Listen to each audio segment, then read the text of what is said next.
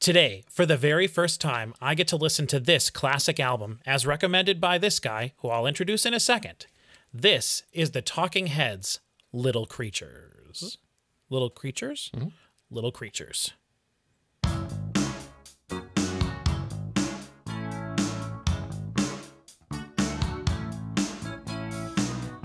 Hello, everybody, and welcome back to another album review / reaction here on my channel. I am so excited because we have a guest on the channel again today. We have someone here in person with me, which, let me tell you, it is so much more fun to react to and talk to somebody that's here with me. I can imagine you there watching, but usually what I imagine is someone that's just mad at me for talking too much. So it's nice to have someone here to tell me that I'm talking too much, and he can be like, shut up, Patrick. Yeah. So anyway, this is my cousin Cody. Hello. And this is going to be his first time on the channel doing a reaction. We did just film a cool little video going over some of the vinyl we bought earlier today when we were doing some record shopping in Lincoln, Nebraska. So if that sounds interesting to you, check that video out. It'll probably be on my channel before I upload this one. But who knows the order that I'll do any of these in. But it'll be there sometime at some point. We each bought a bunch of records, including one really cool autographed record that I bought, and he bought a few things that he's been looking for many years. So that was really, really cool. We had a really nice day. But we're here today because I asked him quite a while ago. I was like, do you want to come onto my channel and show me a record, something I've never heard before? And I said, absolutely. Yeah. And so we've talked about it. He's been thinking on his end. I've been thinking on my end for maybe some stuff I want to show him. And I think what our plan at least for right now, is to listen to this entire Talking Heads album. We already said what we're going to do. So we're going to listen to this entire Talking Heads album. And I know the Talking Heads are a band that's really special to you, that you really like a lot. Yeah, for sure. Are they your favorite band? No, they're up there. Up there? Mean, they're like one of my favorite 80s Sure. bands.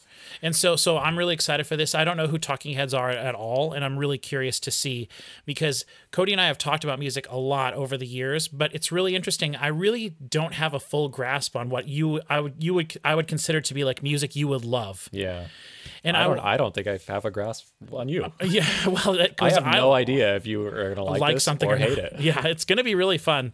But it's really interesting too, because I have talked to you, like most of the times when I find something that's really cool that I think maybe you'll like, I'll just send you a link and you listen to it. Yeah. So it's not like there's a ton of things that I've listened to that I think you would like that we could react to, because I've already shown you lots of things. Right, that's true. Yeah. And the same thing I'm sure could be said for me. But I'm lucky in that I've been so ignorant to so much music from, I got into music when I was probably 12, 13 years old, which would have been right around probably 2001, 2002. And a person who has always looked forward with music. I always listen to current music, and I look forward to new things that are coming out. And so I pretty much skipped. I grew up listening to all music from the 50s and the 60s, because that's what my folks always listened to. Yeah. If they listen to music at all, if all music ceased to exist right now, I think it would take them months to even notice that there was no more music in the world, because they care so little about music. But I grew up listening to 50s and 60s stuff, and so I have a huge gap in my musical repertoire, basically. Which is weird, because every teenage boy goes through a classic rock phase, and now I'm going to get into Pink Floyd. Yeah, and I never did that. And you just skipped it all. Yeah, I totally skipped it all because I was too busy getting into Linkin Park and Seven Dust and not Korn necessarily, Power Man 5000, Rob Zombie, all that good stuff. But then at the same time, I loved NSYNC, Britney Spears. I loved all that kind of stuff. So pop music was not something that I hated. Nelly, stuff like that. So Nelly Furtado, really great stuff. Both I am like a bird. I like Nelly. She's good. Yeah, she's great. She has 2 great albums. I don't know what she did after that, but anyway, so for those of you who are watching and you're like, what the heck's going on? If you've never seen a video on my channel before and you're here because you're a fan of the Talking Heads, know that what we're going to do is we're going to talk a little bit about them beforehand. I don't know if we're not going to probably talk too much. We'll get into listening to the music. We'll listen to the album all the way through. Because I have a guest here, we'll probably listen to a song, then pause and talk about it. But we can also talk during the music as well. So just be aware of that. There will probably be some talking during the music. We'll listen to the entire album, and then we'll spend a little bit of time talking about my overall thoughts and if I liked it as much as I hope I do and all these things at the end. But because we're going to maybe be pausing in between songs a little bit and talking between songs, there probably won't be as big of a conversation afterwards. Yeah. That's how my Metallica videos on my channel have worked. which if you're unaware, I've been doing all Metallica reactions on my channel. So far, a friend of mine, Chris, and then another friend of mine, also named Chris, have been reacting to Metallica. I've done Ride the Lightning, Master of Puppets, and Justice for All, the Black Album, and most recently, the brand new Metallica album, 72 Seasons. So all those are up. Well, we have Kill 'Em All, Metallica's first album from 1986. We also have, or 1984, I think. We also have Lulu, if I decide to do that. We also have Load. We also have Reload. We also have Metallica S&M, if I want to do that. We also have Death Magnetic. We also have Hardwired to Self-Destruct. So there's a lot. I have an entire year of Metallica ahead of me if we decide to continue with all of these, which that's the plan for now, at least to do the mainline albums. So. Okay. But if you're someone watching this because you're here because my channel has been growing because of these Metallica videos, thank you very much for being here. If you've never heard of the Talking Heads, you're in for a real treat, I hope, like I am. I don't know if there's going to be a lot of overlap between Metallica and that's fine. Heads, you know, the last few videos I've uploaded and done myself, people haven't really been watching as much, but that's how my videos normally are on my channel. They usually get like maybe at most 200 views, but these Metallica videos have been getting like 5,000, 7,000 views. And so it just kind of depends. Yeah, they love watching Metallica videos, and that's cool. And I'm totally getting it because I'm slowly learning about Metallica. We'll see if the Talking Heads rabid fan base shows up. The Talking Heads fan base shows up. They're out there. So one other thing that I want to say real quick is that we're not too sure about who owns the copyrights to the Talking Heads songs. Yeah, I didn't look to see if they're all over YouTube. Right, anything. and so I don't know, like older music I would be much more suspect with rather than more modern music because nowadays a lot of artists just own their own copyrights to their songs rather than back in the days of record labels and the man, you know, owning the rights to everything. So if I'm forced to upload this video without the music in it, know that I tried to upload the video with the music so you could hear exactly what we're hearing.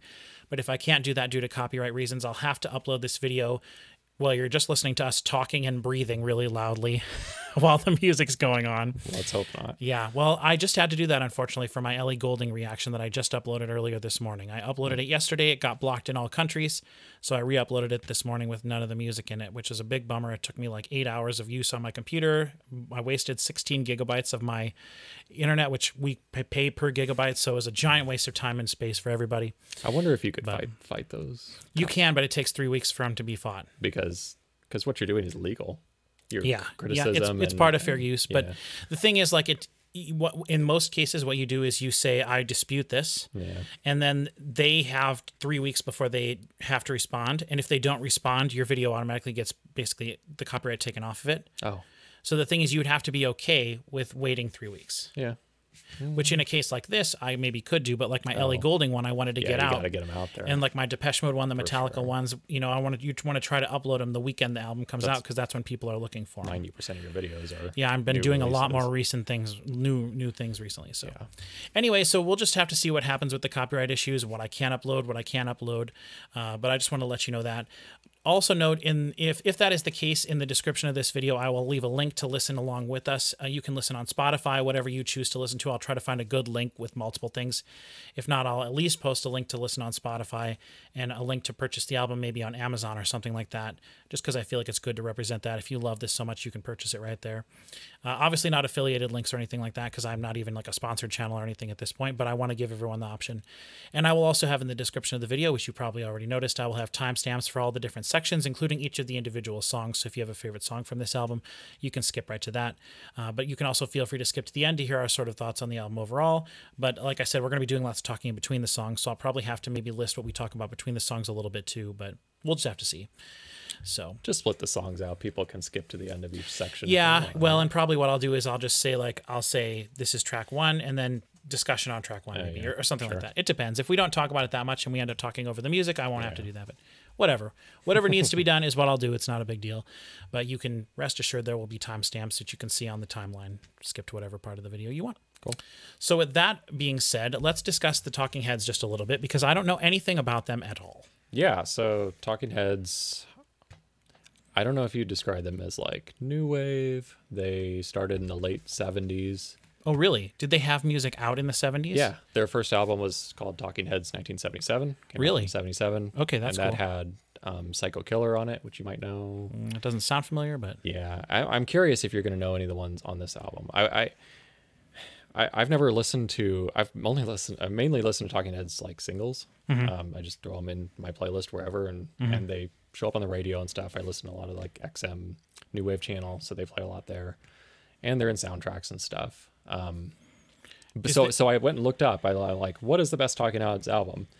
Which was a mistake because it was like everyone says Remain in Light, which I have that album, and it's like my least favorite one that I have. Of course, that's absolutely. And it's like there's how no it hits goes. on it, and it's like Yeah. it's like earlier stuff, and I mean, it's cool, but it's kind of has like a lot of like African beats on it. Interesting. Which is cool, and there's some of that on But this I album. do not like sort of like ethnic percussion and stuff. That is not my jam. Well, we'll see. We'll see how much of that is on this album. 'Cause I don't know. I think there's a few tracks like that, but That's all right. I'm not saying I won't listen to it. Just that's not my favorite thing.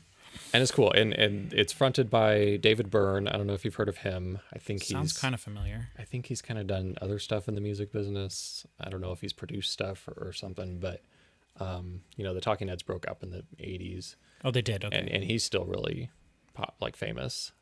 Is there a reason you did choose this album then? Yeah, so this album has let me see the track list.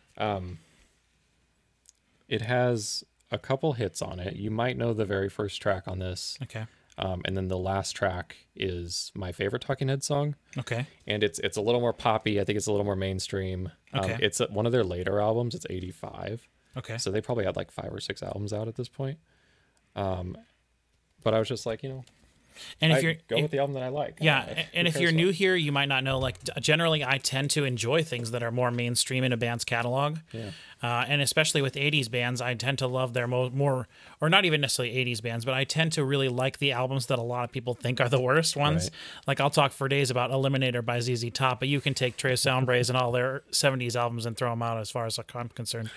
but that's just me. That's great. And actually, the best ZZ Top all for sure came out from 1993 and on, which that's when nobody knows any of those songs at all. But Alligator, such a cool song. But it'd be great if the Talking Heads came back and reunited and put out. They've never done that. I don't think that so. would be really cool. They may have reunited. Tears for Fears just did that, right? They just put out an album last year. I think you should know that. Yeah, you love them. You know, Tears for Fears is really interesting because I've tried to listen to their albums a few times and they've never really grabbed me. Oh, but I need to like listen to them in a setting like this where I'm like focusing on them more rather than just like putting them on to like have fun.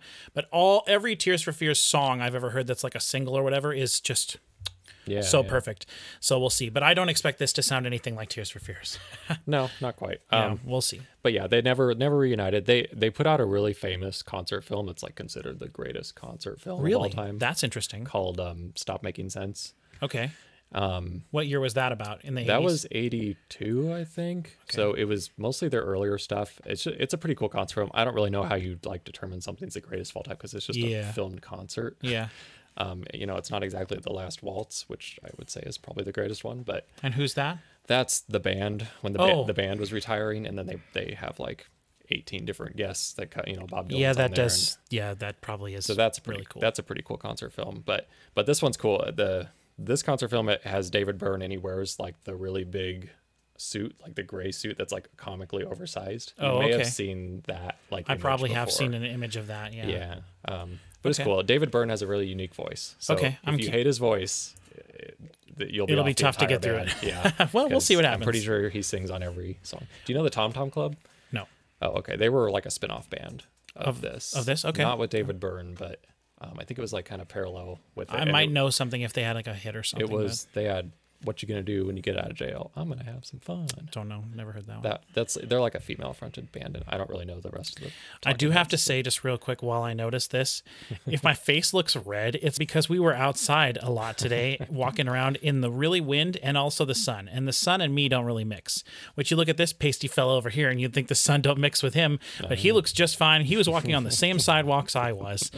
But look at my red face over here. Whatever, doesn't matter. My red face, yellow arms, white hands. It's too bad to fix it in post. Yeah, I can't fix this. I guess I could draw like a. Whoops. I could like cut out the circle where my head is and color that differently than the rest of the video. But you would really notice the circles. And honestly, like I ain't gonna do that. Come on. So okay. I don't think there's much else to discuss, so we can just get right into this. Yeah. First, though, we have to do one thing. Look right here on the table. Okay?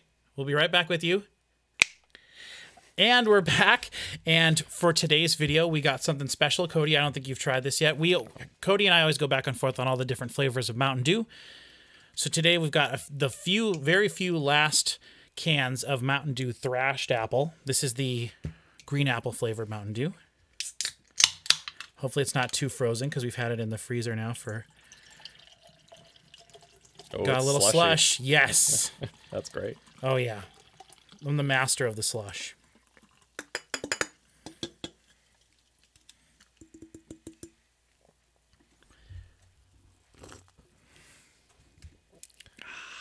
I should have waited for you. That was impolite.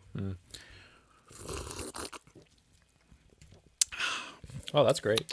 Yeah, green I apple. love it. It absolutely tastes like green apple. The slush is the best part. Yeah, I know. Well, it won't last for very long. So, okay, so we've got the album pulled up here, and we're just going to start with track 1. I'll count down for track 1, and then if we do end up pausing between songs, which I imagine we will, I'll always have clearly labeled on screen what we're listening to, and I will try to maybe do a little countdown if we have to, because I kind of have a suspicion that this is going to get blocked. I have no idea. Yeah, it's really hard to tell with older stuff. Yeah. So we'll just see. Maybe to be safe, I'll kind of count down a little bit. But okay, this is track 1, and it looks like it says "And She Was." 3 minutes, 39 seconds. Whole album is only 38 minutes. That's not too bad, though. There's only 9 songs, 38 minutes. There's a 6 minute and 10-second song on here. The penultimate song is nice and long, so that's really nice. Okay, And She Was, Talking Heads, Little Creatures. Oh, by the way, I will also say this is the 2005 remaster that we're listening to. So just so in case anybody wonders. Let's get into it. 3, 2, 1. Hey! Oh, hey! Okay.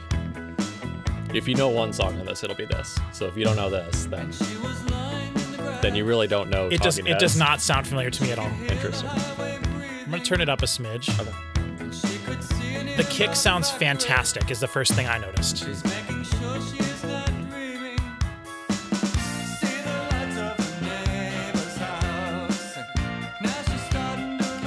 Dude, I hate to say this, but this sounds just like Blur.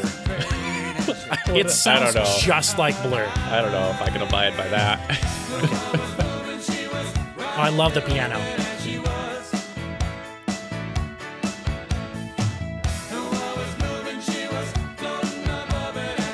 I love the background vocals. It sounds like there's a gang of people there. Yeah. Love that. All muted electric guitar, which is kind of cool. That almost sounds a little bit like twangy kind of country-ish, but not, you know.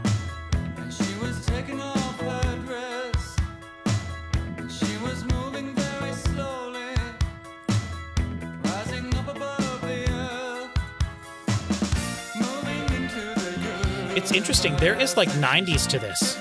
Yeah? Like especially with the tone of the guitars and what's going on. Interesting. So I wonder if this band was influential in the 90s a lot.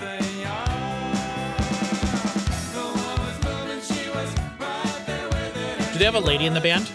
I hear a female vocal in there, I think. I think so, yeah.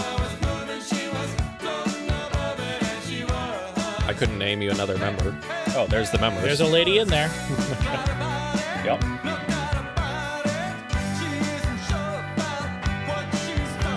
So is this new wave music? A new wave is kind of a bad nebulous genre. thing, yeah. I think when they started out, they were more new wave. Although I'll say they were pretty consistent throughout their career. With their sound? Yeah, with their sound. Because I mean, how can you not be with those vocals? That guitar, that's like kind of moving a little bit. You know, the effects that are on that sort of chorusing, flanging effect is so 90s. Huh. Ahead of their time.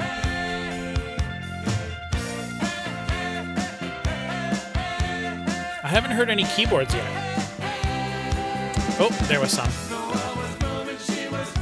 But it's interesting when I think of 80s sort of pop music, which I guess is what this is. Yeah. Or when you think of new wave, you think of like synths. Synths, yeah. But there's not much. Yeah. It's interesting. Oh, I love that little thing. That's a trumpet patch on a keyboard, but with a slow trans hand going. Yip, yip, yip.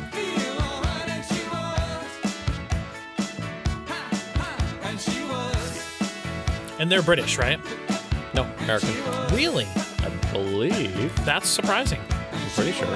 No, I'm not saying they can't be. They started out at like CBGBs and stuff like that. I love the piano. Ooh. Cymbal too. Crash cymbal. Notice how they're using the crash cymbal on the one side to balance the guitar on the other? Okay. Did not know that at all. Interesting. Do you want to stop and talk about it? Or? Yeah, sure. Okay. We'll restart that song then. Okay. So, yeah, I thought that was really nice. It wasn't what I expected really at all. Really? Yeah, I don't know what I expected. I guess I expected more keyboards. More just kind of stereotypical synth, Yeah, like 80s. yeah. I mean, if you said like 80s music, Yeah. the first thing I think of is Flock of Seagulls. Yeah. They're To like me, that's like quintessential 80s. Yeah, I was just gonna say they're the quintessential new wave band. But then I also think of like Human League, Culture Club, stuff like that. Sure. You know, the male and female singing together. Yeah, yeah. You know, you know what I think of? I think of the GTA Vice City soundtrack is what I think of. That because was me for a long time. honestly, too, that was what got me into 80s music. And what's funny is that was kind of the 80s viewed from a British perspective too. Interesting. Like there was a lot of like songs on that were huge in England but not here. Yeah, like Mr. Can you tell me where my love has gone? right. He's a Japanese boy. I woke up one morning and my love was gone. Oh, my Japanese boy. I'm putting my phone into airplane mode so it doesn't beep anymore. But yeah, you're not gonna hear a lot of synths. You'll hear a lot Which is more, really interesting to me. You'll hear a lot more brass instruments in the following Oh my songs. God, are we getting into some... It's not ska. It's not goodness. ska. Nobody would ever call Talking Heads ska. Okay, good. I'm glad. Like, don't say that. It's not ska. Good. Or maybe there'll be keyboard like you. What was the trumpets, trombone samples and stuff. Maybe. Maybe I don't know. I'm not good at like recognizing. Oh, That's that's all a right. sample. That's all right. versus a dude. That's right. Yeah, I don't know. What the first thing that I noticed was how great the kick sounded. Yeah. The snare sounded very 80s. Like there was definitely like a reverb to the snare. It sounded like you could hear the room that it was in.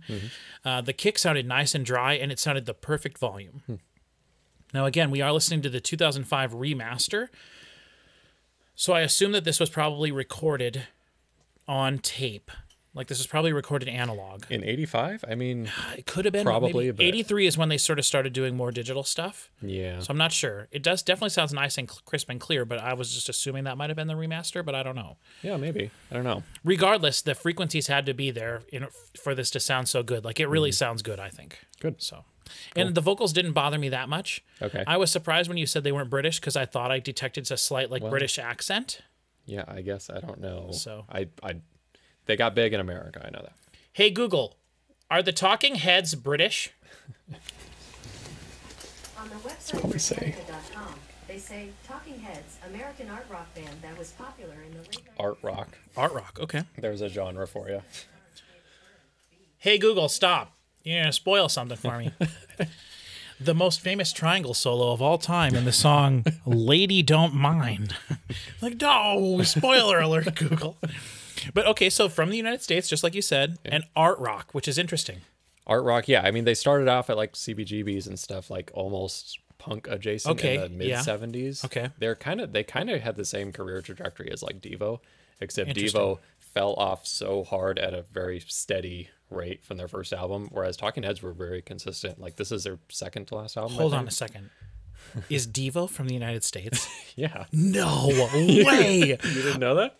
If this was trivia and it was the last question, I would win $1 million. I'd be like, Devo is from Britain. Devo is Devo is from the UK, 100%. Devo is famously from Akron.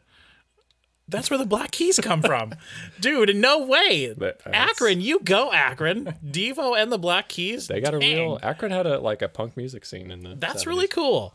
Okay, well, that's really cool, and that explains. Now I've learned something about the Black Keys that I didn't know because that absolutely I makes can sense. see what you mean though, because Mark Mothersbaugh of Devo and David Byrne kind of have like a kind of a wacky voice. Yeah, that, like you yeah. could say, is that an accent? I don't Right, know. because a lot of British music in the 80s, which a lot of it was, all the things Yeah. I mentioned earlier, Flock of Seagulls. It was almost like a second. you know- isn't Flock of Seagulls American?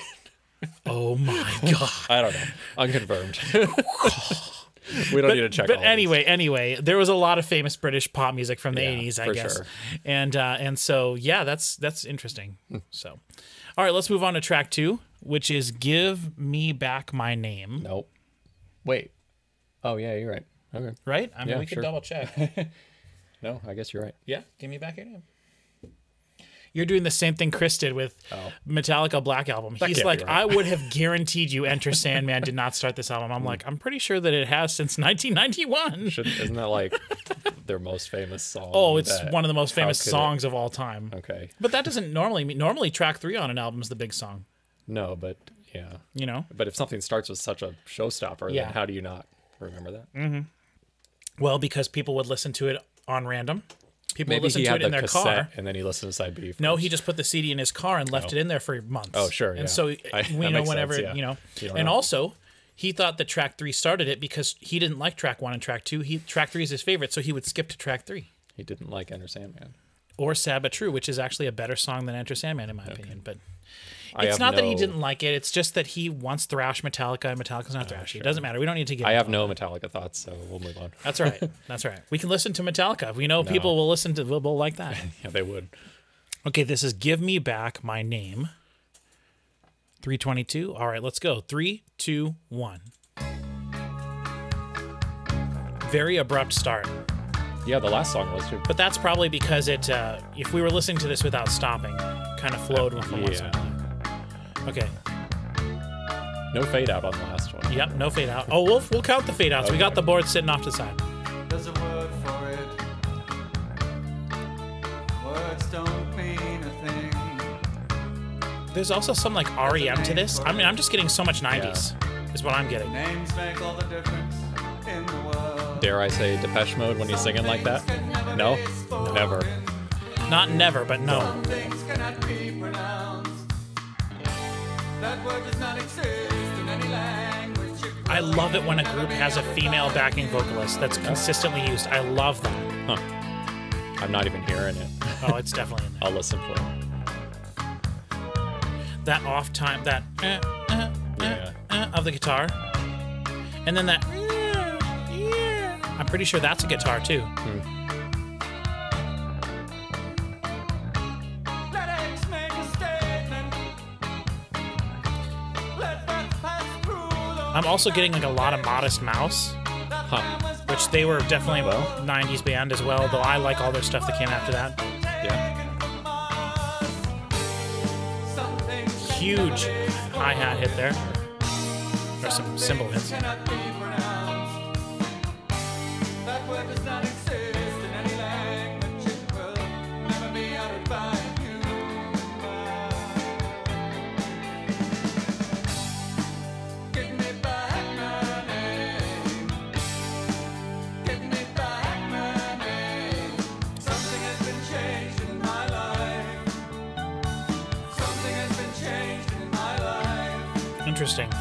Something must be returned to us. Something must be returned to us.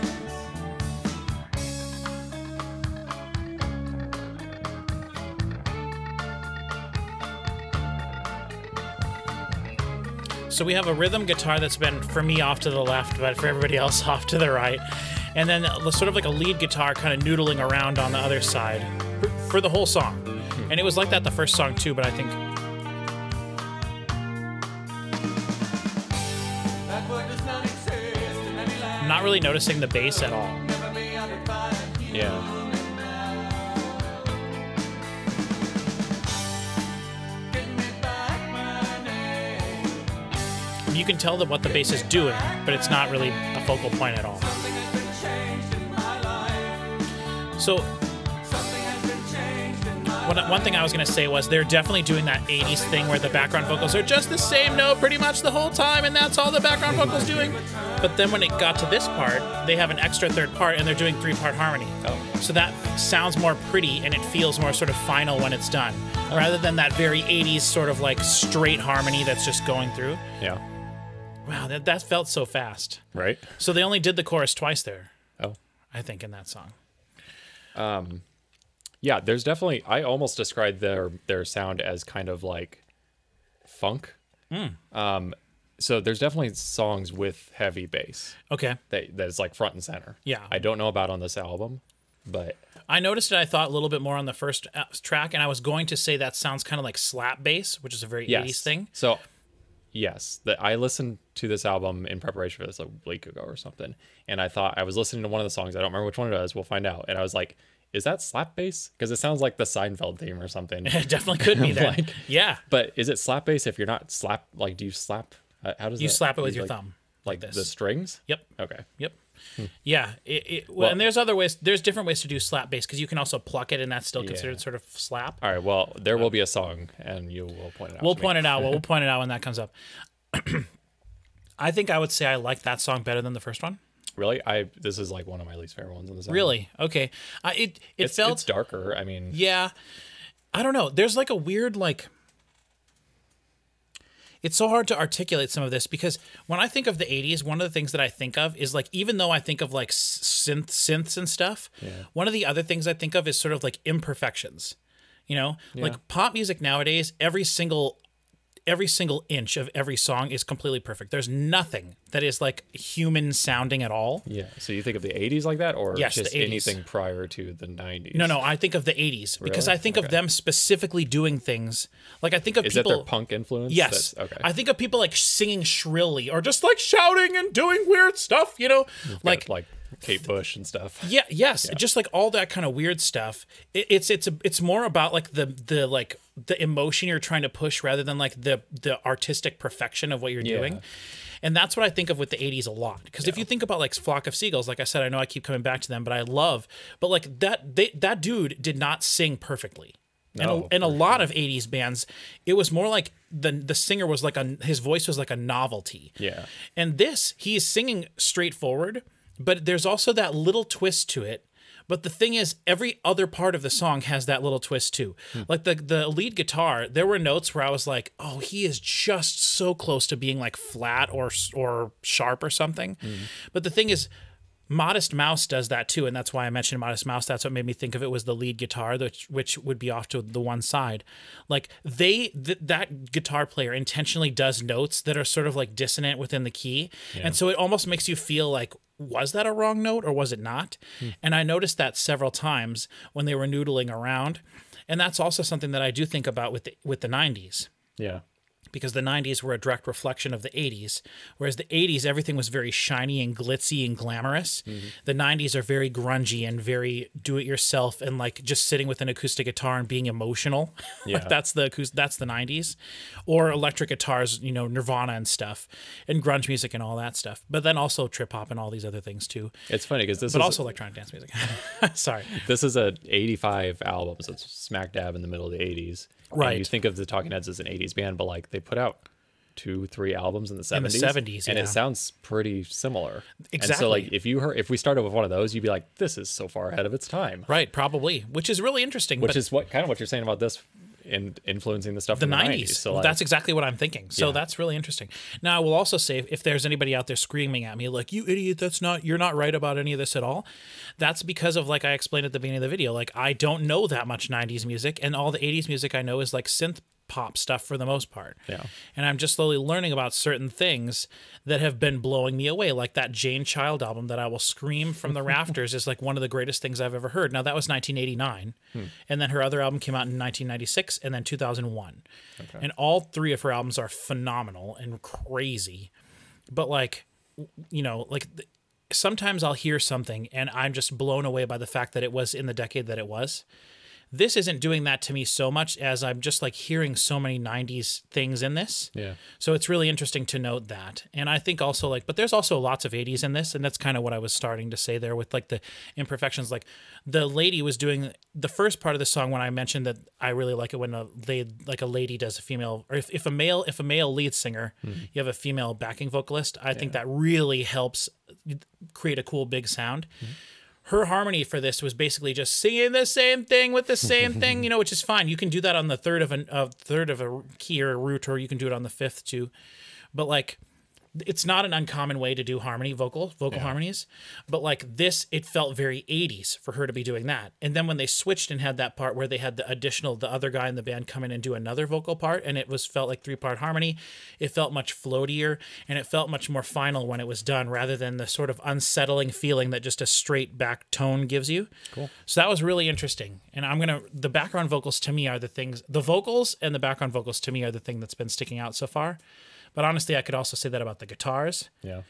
You know, so You'll probably say it about the bass. I'll probably at say it some about the point. bass when we get to that. What do we got up next? Creatures of Love. Creatures of Love. Yeah. All right, track 3. Ready? Track 3, Creatures of Love. 3, 2, 1. Okay, now this almost sounds like a happy little country ballad here. Yeah. This is in general a happy album compared to like their first album with Psycho Killer. A woman made a man, and a man he made a house.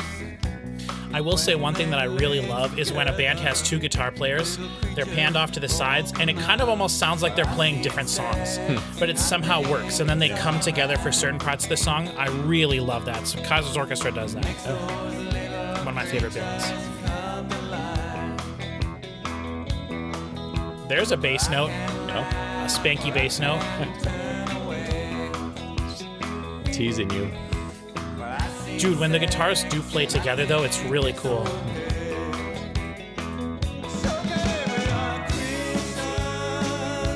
Creatures of love. We are creatures of love. There, I'm really noticing the bass. From the sleep of reason, a life is born. So this is, I wouldn't call that slapping the bass, and this might not be what you're talking about, but this is more just like plucking hard. Yeah. Probably using, well, might not be using a pick. Okay, yeah. Slide guitar. Oh, So that was a 3rd guitar part in there. That's kind of nice. where'd he come from? When the blue spark hits your brain, we can love one another. I've been told that it's okay. So doctor, doctor, tell me what I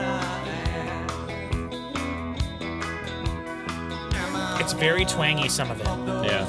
And it's funny, too, because the clean electric guitars do sound very like 80s country, straight up clean electric guitars. Yeah.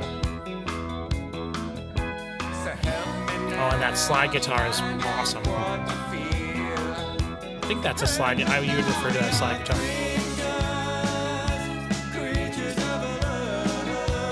But like his voice does, it is one of those voices where it almost sounds like he's struggling to sing it, you know? Yeah. So Like it's, and I don't mean that in a negative way. It's just a style that a lot of singers in the 80s had. for sure, yeah. Before you were born, Sorry. we are creatures of love. We are creatures of love. Very cool.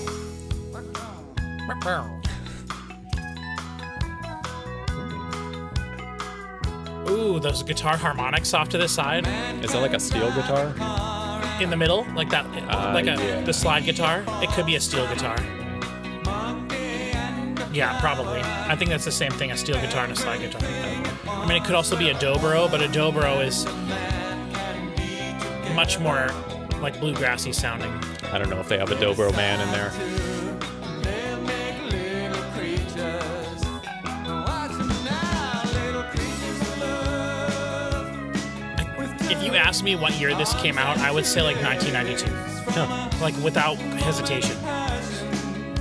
Because even the snare drum doesn't sound like an 80s snare drum, really. The drums do not have that like 80s gated reverb sound at all. I mean, it's almost like Blues Traveler or something. Yeah. Sure. You know, Yeah. I will say, well, wait. I'm just talking over the music.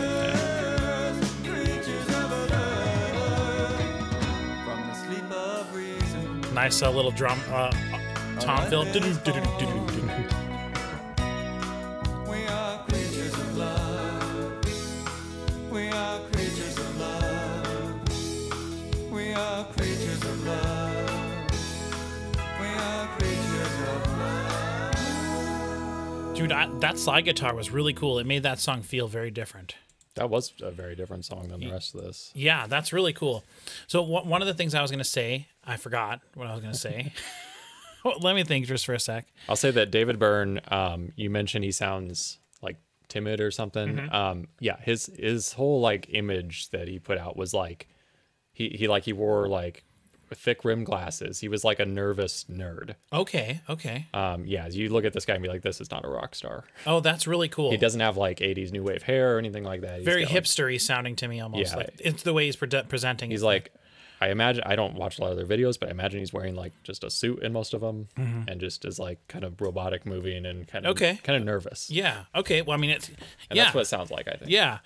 But that's what we were talking about last time, kind of like that, just sort of like a style that was popular in the 80s that almost felt like you couldn't try too hard to be perfect, almost. And I think, like you said, that comes from that punky sort of aesthetic that a lot of things had in the 80s, you know? For sure. I know one of the things I was going to comment on was the bass, definitely more prominent in that song. Little slappy, but not necessarily slappy, little spanky kind of sounding bass. Probably just recorded direct in because everything sounds very crisp and clear. The guitars do not have any like distortion really on them, or at least not too much. There's a little bit of color on them maybe, but it's very what I would think of as 90s clean guitar, which is crazy. But maybe I'm thinking like that was what I was going to say. Like, this is not the kind of thing that I have much experience listening to. So like I don't have a lot of to like compare this to. You can hear everything I'm trying to compare it to, and it's probably not very similar. But like stuff. well, but like I don't listen to a lot of music. Like that's something Chris keeps commenting on when we listen to the Metallica. Like I don't like the sound of clean electric guitars. Yeah. Pretty much, which is not true, really, because I do enjoy a lot of things that do have clean electric guitars. But for the most part, like I hate strumming guitars, which is so stupid. But there wasn't any strumming in that. It was really beautiful playing. And when the song started, I mentioned that I really like it when bands can have two guitar players.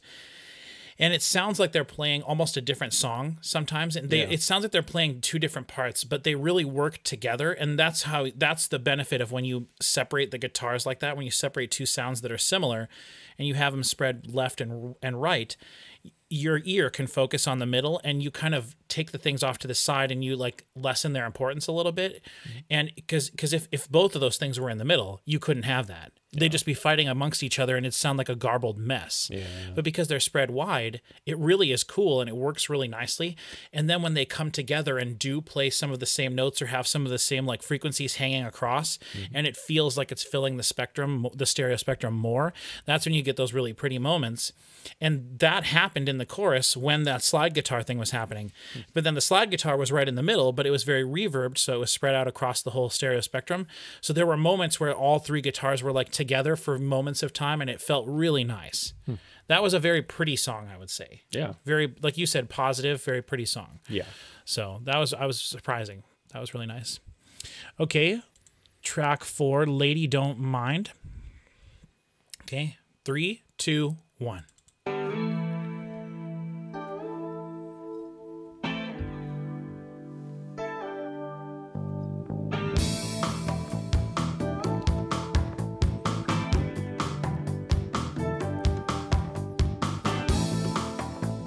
Okay, we got some like congos or bongos in this one. Yeah, So there's some a little auxiliary bit of that. percussion.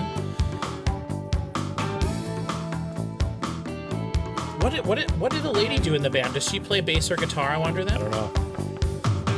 Last time she jumped out the window. David Byrne, guitar and vocal.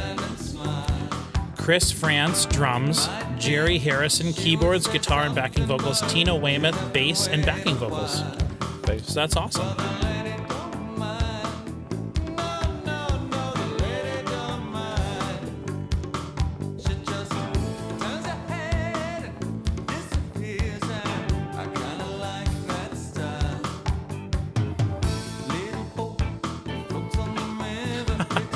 Little boy. What did he even say there? Little boy? I don't know. Little boy. Little bow. Little boy. There she goes again. Well, it's no trouble at all. No trouble at all.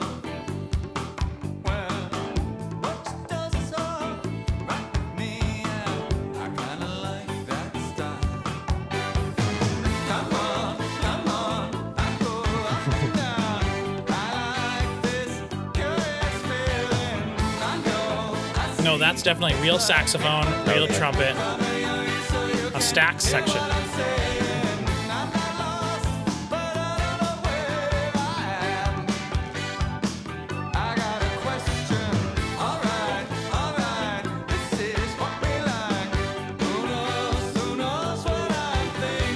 Again, there's a lot of Blur in this. Yeah? Oh yeah, I guess I need to listen to Blur. you do. We're gonna listen. You to some told Blur. me hours ago I would like Blur.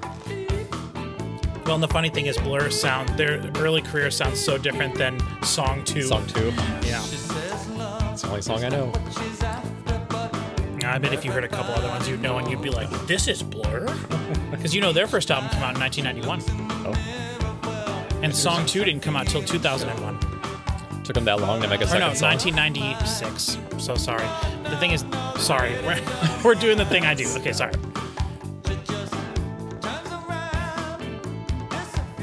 The drums are so simple, like drum patterns, but it's really nice.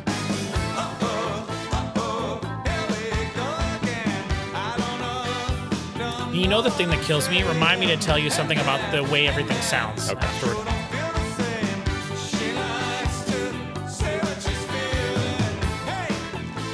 I like when the brass kicks in on this song Oh, yeah. halfway through. And it sounds really good, too.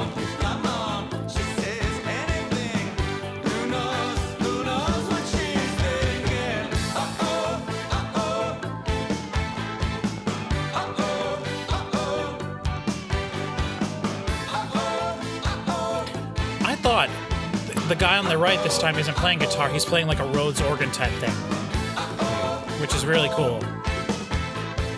Or like a Rhodes keyboard piano thing. Yeah. Yeah.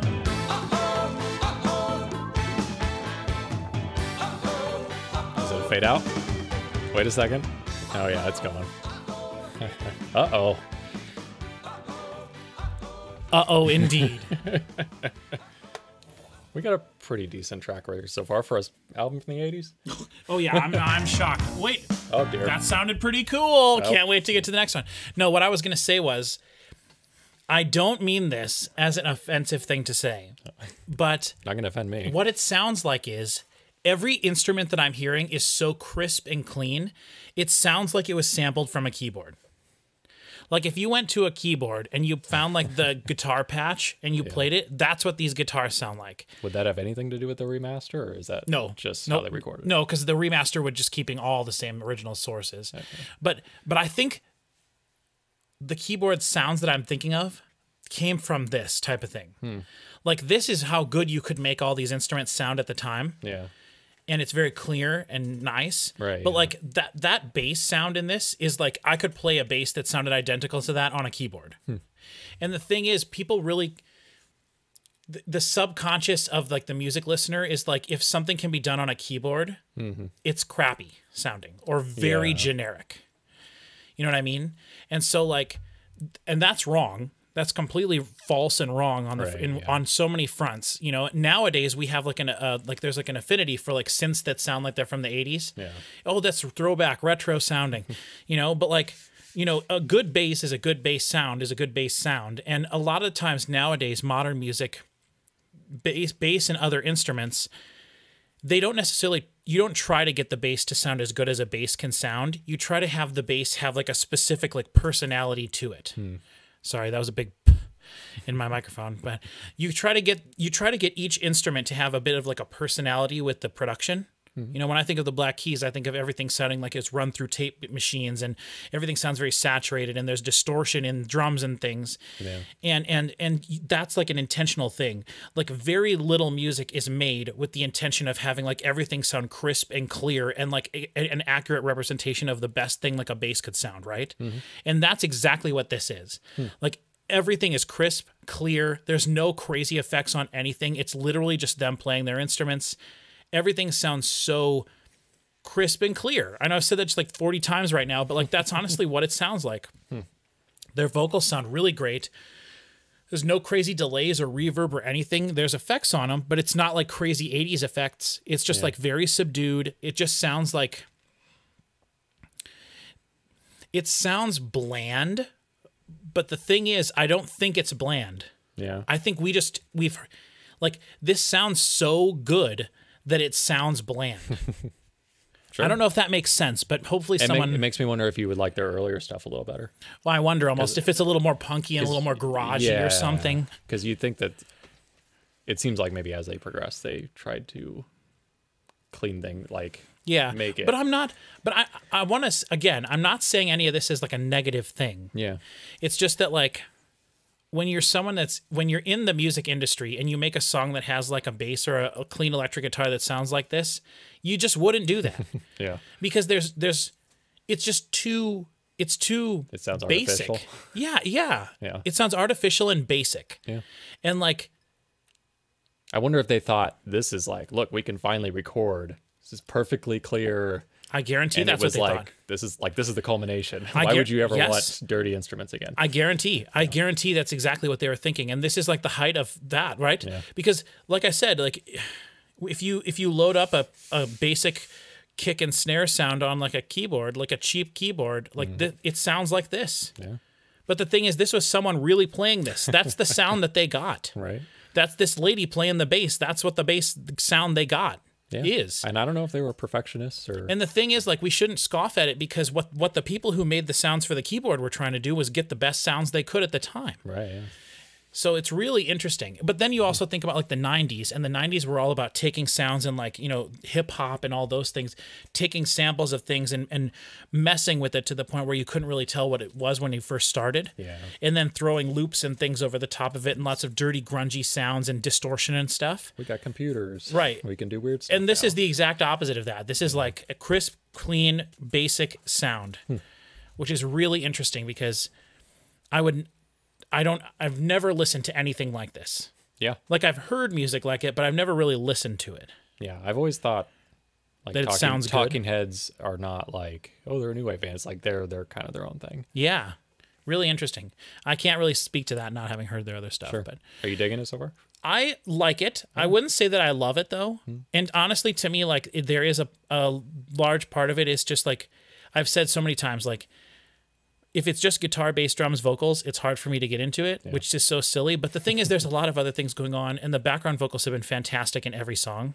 At least there's a lot that you're teaching me about production. Well, Because there's a lot for you to say on this. yeah, there is. But I love the background vocals, and I have said countless times in all my videos that I think background vocals are the least underappreciated aspect in all of music, because good background vocals can take a song to the next level, or they can ruin a song. Yeah. And when I say background vocals, that means harmony vocals, that means vocal overdubs, that means gang vocals, that means, you know, shout vocals, that means whatever kind of any vocal other than the lead vocal track. And it's all being done very well here. So I bet they did have a great live show.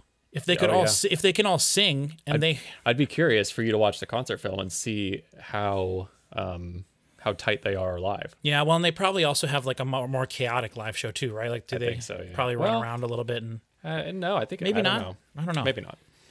I don't know. Really interesting though. Let's keep going. We're going to be track 5, so we're going to be over halfway through. This is Perfect World. This is a 4.5 minute song. We'll see if it fades out. We're one for 5, which is not that bad. Especially, I thought every song was going to fade out. So, Yeah. All right, here we go. 3, 2, 1. Love it. You know what I'm also thinking of? This reminds me of something like kind of maybe like Roy Orbison, like Pretty Woman or something like that almost. Sure. What decade was that? Roy That's Orbison was 80s, right? 50s, and then he came back in the 80s. Yeah, but Pretty Woman is from the 80s. It was his comeback song, right? Yeah, Was it? I don't know. I think so. I think that's Roy Orbison. It was Roy Sorry, Orbison. hold on. Let's restart this. Okay. Because I really like that Yeah. thing. Okay, all right. Oh, and there was like a shaking thing in there too. Yeah. Like a bones rattling thing.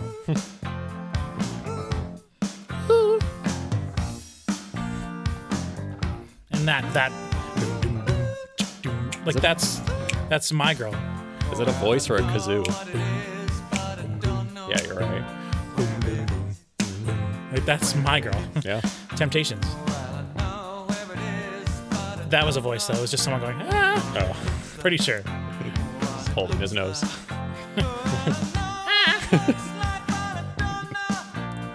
He is a good singer though. Yeah. Like he's doing a lot with his voice.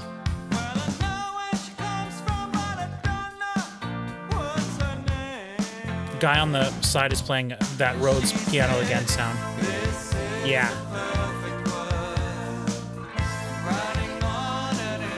This is my favorite song on the album. Yeah. Oh yeah. So far. Yeah, so far.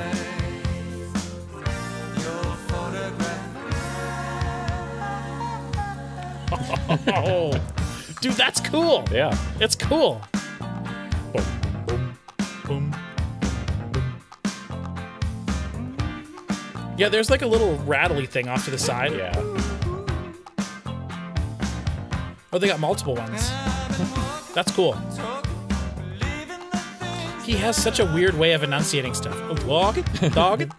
Like, it's weird. But that's what I'm talking about. That's the uniqueness of his voice. Dude, it sounds so clear. The more I'm thinking about it, the more I'm like... Now the guitar on the left, for me, left, right for you, would just be doing that jump, jump, jump, jump, jump, jump. Very simple. Everything's doing a rhythmic thing rather than a lead thing.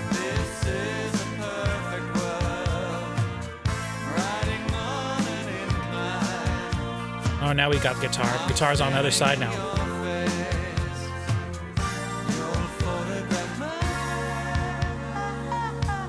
I like that part.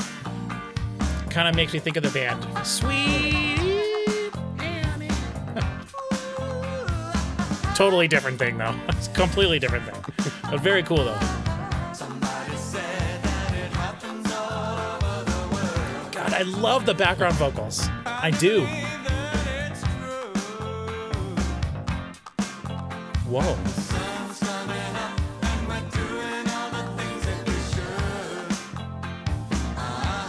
That sounds like a synth bass. This sounds like she's playing the bass on the keyboard. Maybe she has been this whole time, and that's what I was talking about. Maybe. I don't think so, though. That slap bass sounded pretty real in that track 2 or 3.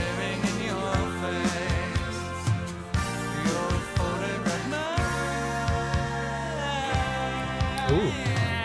He went low that time. Yeah.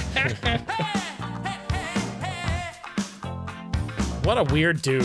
That hey hey hey is like classic Talking Heads. Really? It's in a lot of their songs. It's so weird. It's like scatting, kind of. Like him getting out of breath while he's singing is like, Yeah. that's him.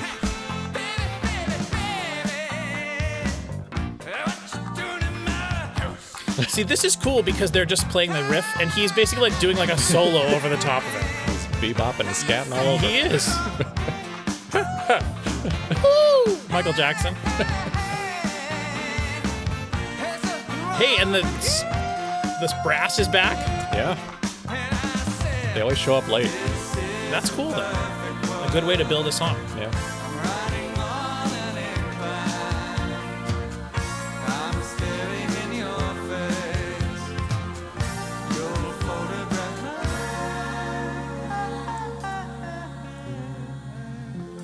Dude, yes, that is my favorite song. That one was good. Yeah. That I loved everything about that was so good. Even his like weird vocal solo. It's like that was one take. You get one take, just do whatever you feel. Just whatever you feel. He's like Right. like someone's tickling him. He's like, hey, you know. But yeah, that was great. That whole song was more based on the piano than the guitar. Totally. That whole song was based on just someone playing very simple chords on that Rhodes DX sort of sounding patch. And then he played it. Whoever was playing it, I assume it was the guy that probably was playing the guitar before. When they got to the chorus, went up a little bit higher, and you could really tell. And then the brass came in at the end. Again, background vocals phenomenal the entire time. I like it. I like this. Yeah. I liked that song more than, like I said, that was my favorite song so far. It's good. So- I guess I wouldn't have thought of it as my favorite. Really? Yeah, I like that Listening one. to it now, though, and really paying attention is like, yeah, it's great. And they're definitely taking the boom, doom, Yeah. doom, doom, doom, which Yeah, is you're that's many songs throughout his. That's not just My Girl, but Right, that's like I'm the sh- most iconic version. I'm sure there's of a that. YouTube video compiling Of all the everywhere songs that's that do that, including yeah. this song. Well, I mean, that's like if you couldn't do that with for certain things, you know, like imagine if you did blues, you know, Right. the 16-bar blues is like in every need single a blues song. 10-hour So it's like, YouTube video. yeah. I like that. I just kind of want to move on. Yeah. I thought that was great. This is Stay Up Late, track 6. 3, 2, 1. They all start Piano. very abruptly. They do, yes. Okay, now here this kick sounds completely different.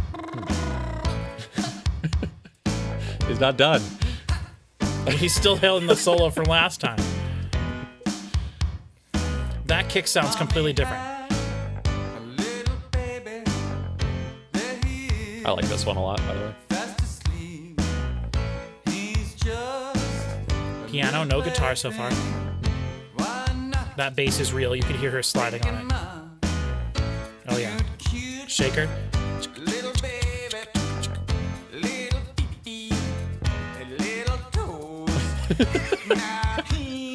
I never noticed that line.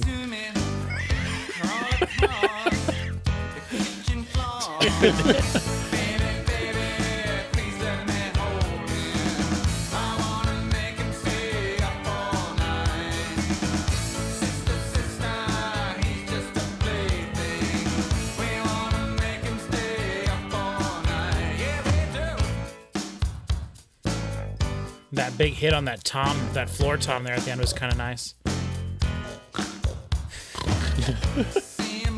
Dude, weird. Yeah. See, for not knowing anything about Talking Heads, that's more like what I was expecting. Oh, really? Just like goofiness. Super weird, yeah. Yeah, I don't know why. Probably because I brought it here. I don't think you've ever shown me that before. No, but Oh, just that's something you would what like? I would be into. Yeah, maybe. Yeah.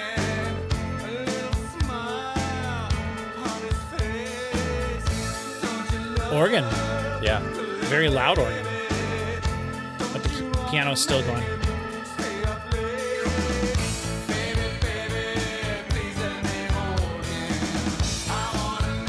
Also, the hi-hat is panned pretty far to the side.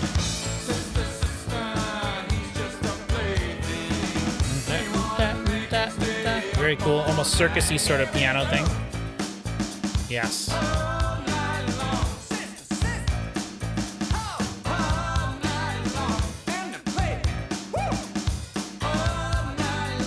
He's definitely not playing very much of the kit. Like, he's focusing just on hi-hat, kick, and snare, and that's it.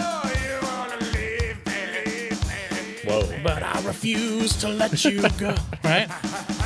That was... That panning was... Yeah.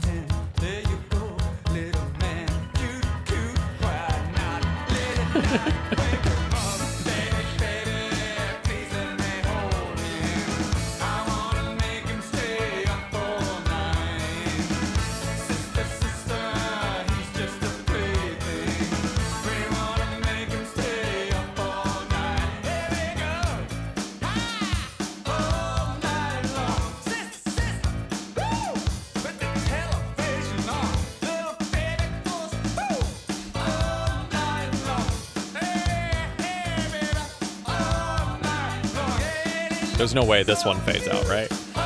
Oh, there's absolutely a way it That'd be does. crazy. No way.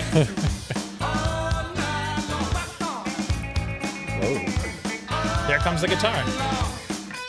Right. A little late. Well, he just reached over and grabbed his guitar, but he was playing. Those were like some rockin' little licks. Yeah. Okay, that was my second favorite song. Yeah. That's... You see what I mean about this being a very positive album? Yeah, Like, for sure. A lot of feel-good songs. Yeah.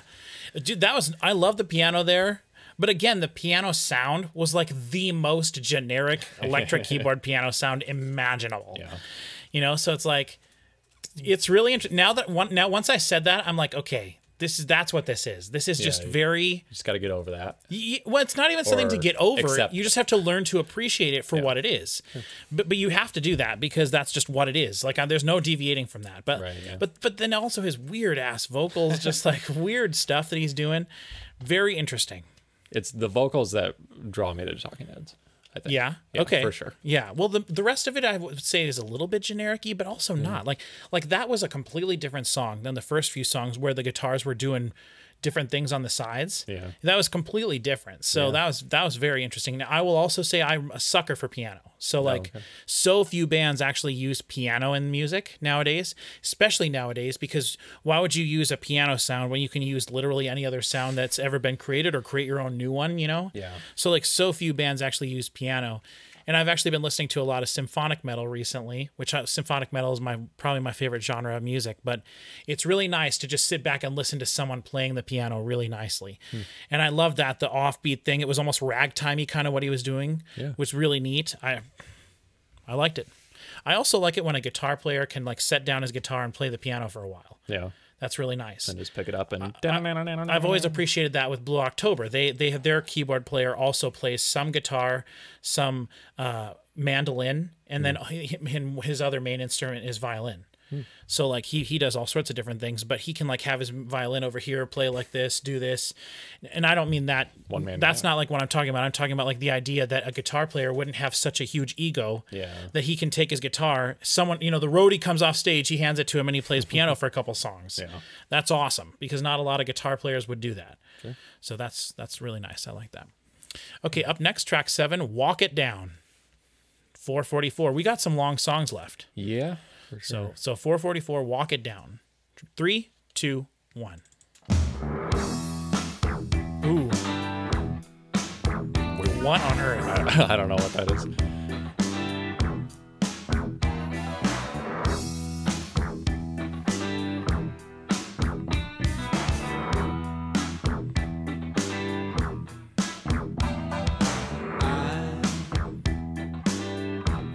So there's more things happening here. So we got an organ off to the side, guitar, bass, and then that thing, which I'm tempted to say would be either just a keyboard patch or a bass with a funky effect on it and just repeat it.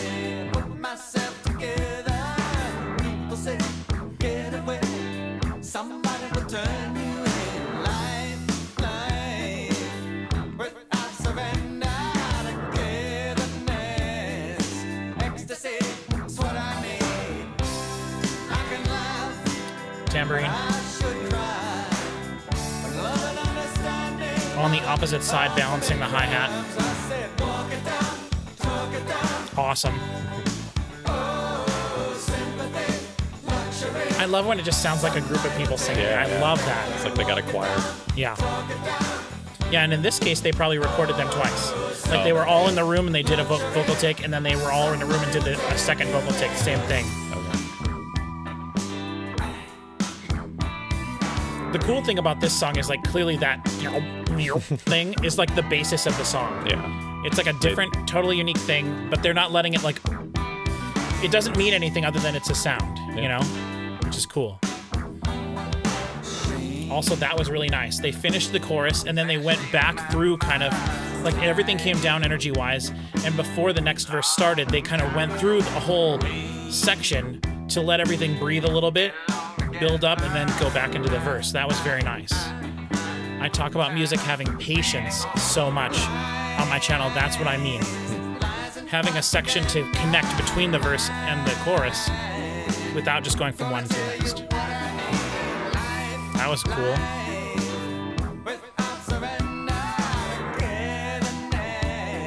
Oh, that bending guitar thing is flying around the stereo spectrum.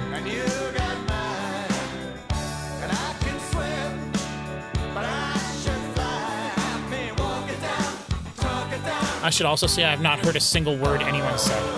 I have not paid attention to a single lyric. Yeah. So if someone's back there going, how could you not hear that amazing lyric, that deep, meaningful thing? That's not what I'm here for. I listened to the last lyrics. I don't listen to any lyrics.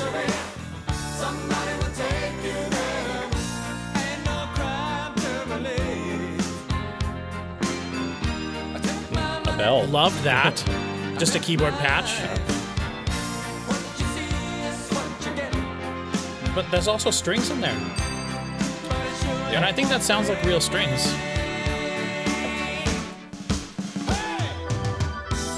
Organ. These last few songs have felt a little jammy. Yeah. You know?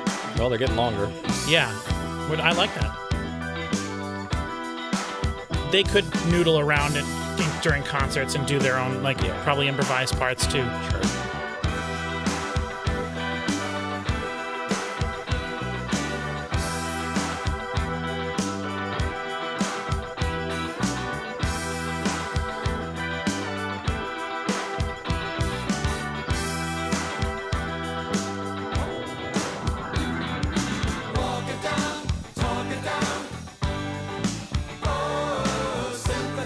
This is reminding me a lot of the album I was going to have you react to. Oh, interesting. Yeah. I don't even want to tell you about that because I want it to be a surprise. We'll probably just do one song, but Yeah.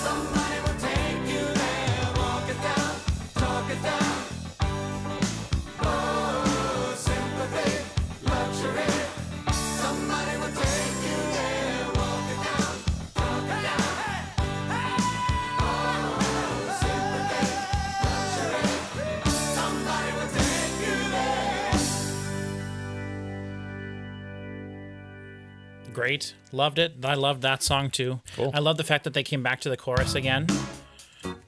Damn, like that too.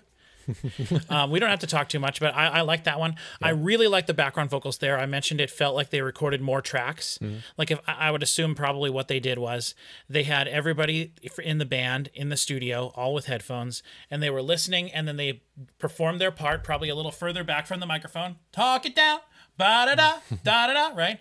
And then they probably recorded that, mm-hmm. and then they did it again. Sure. Pan one slightly left, pan one slightly right, and that gives more of the impression of it being not necessarily a choir or a chorus of people, but it is definitely that like gang vocal sound. You'll hear that on the last song at the start.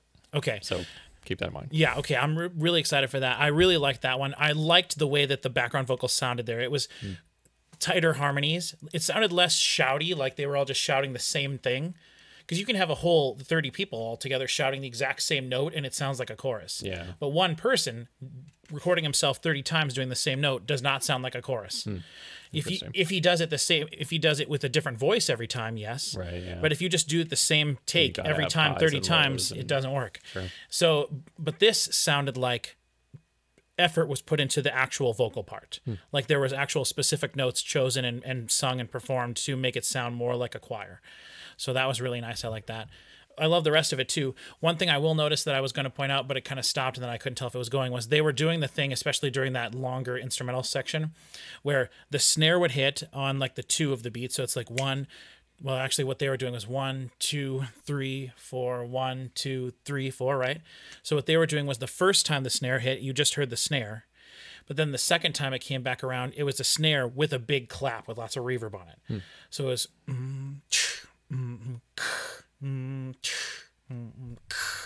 and that is a super common thing, but people don't usually pick up on it. But that one thing that does is it makes it feel like you're moving. It makes it feel like you're moving through. It's kind of a weird thing to explain, but when you notice it all the time. But a lot of the times what they'll do is artists or mixing engineers will take a snare drum and they'll just slightly pitch it up every other time. So it's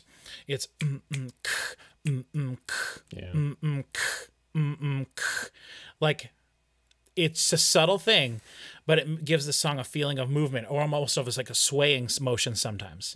It's rather than just being robotic. I see what you mean. Yeah. And so and the thing is when you play a snare drum in real life, which might have been, I'm sure the guy was actually playing a snare drum there and then they just added that clap sample over the top of it. But when you play a snare drum, you can play it like that. Yeah. You can hit the snare drum on different parts of the head to make it sound differently, and you can hit it harder and softer, and it makes a different sound.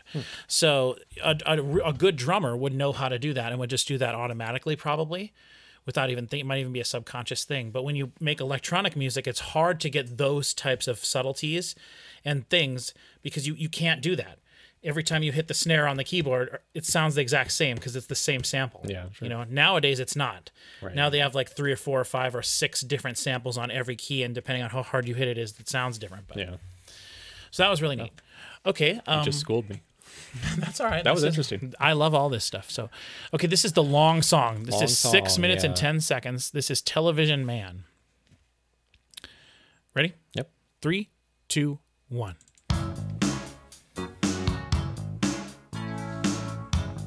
Okay, the snare has more, or the kick has that 80s reverb on it again. Okay, we got the rhythmic guitar and then also rhythmic keys.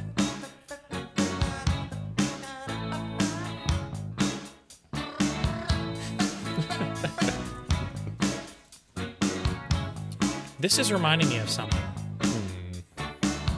Roxanne, maybe?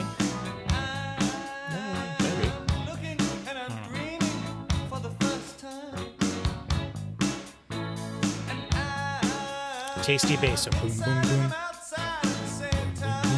Love it. Yep. Ooh. So now we got oohs and ahs in the background. Ooh, there's a big slap. See, that makes me think of like Oingo Boingo or something funky. Yeah. Yeah, I should have mentioned them. They're getting close to this. Yeah? I'd But say. they're more chaotic with what I've Yeah, heard. for sure. Do you know Oingo Boingo is the guy Danny from Timber? Yeah, Danny Elfman. Yeah. I found that out and I was like, whoa. What was that? The speakers out of He was yelling to the sound guy. nonsensical words. The smiggle smoggle zoo.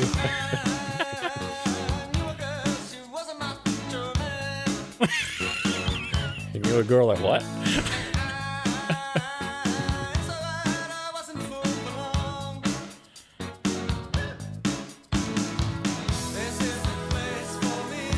I love the ahs.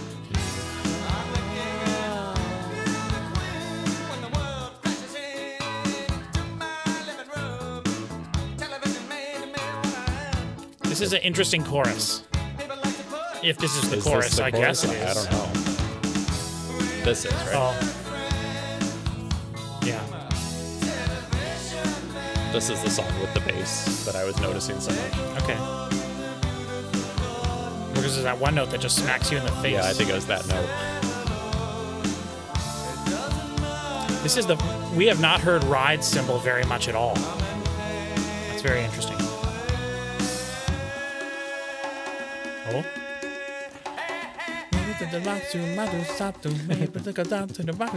What is that song? What am I thinking of? Baby, make me do that Congo. It's Miami Sound Machine. That is Miami Sound Machine. Dude, that's like their worst song. Yeah. That is. Okay. Dude, good luck. Good luck call and response to this guy. He'll just go. Yeah. Whoa. Yeah. This is so 90s. This is something that could be in Sister Act, right? This is the soundtrack to Sister Act. Sure. This is when they're all outside playing or doing something like, and Sister Act was 1992.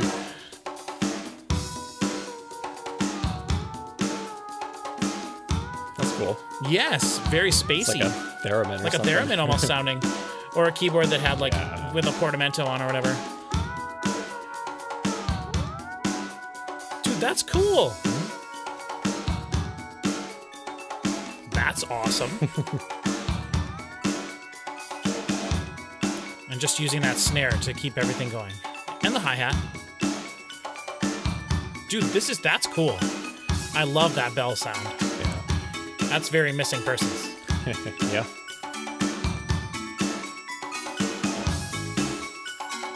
They definitely recorded this digitally. Yeah. You know, because they have all this freedom with all these tracks. Right, yeah. It's getting a little tubular bellsy. Yeah. A little guitar. All need a guitar.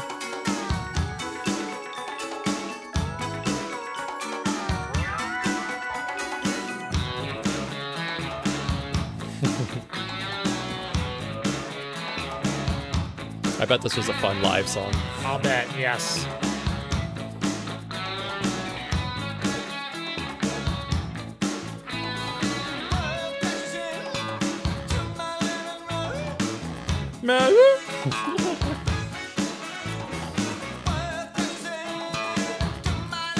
Now this is 80s.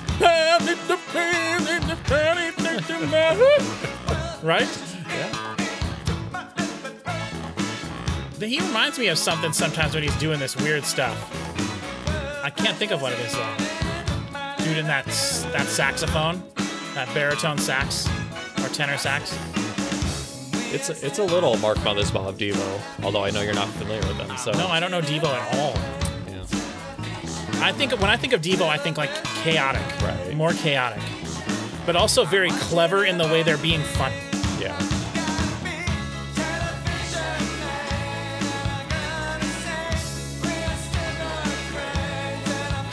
If there was anything in my cup, I would have just knocked it all over my autographed Justin Wilson record. God. I definitely like the second half of this album more than the first. Yeah. Once those guitars went away, I'm like, okay, I'm grooving with it a little bit more. It's very groovy the last few songs, though. See what I mean? Like you said, the funk. Yeah. Yeah. There's other albums of theirs are much more this. So maybe you would like their other ones. I don't know. This is great, though. Yeah.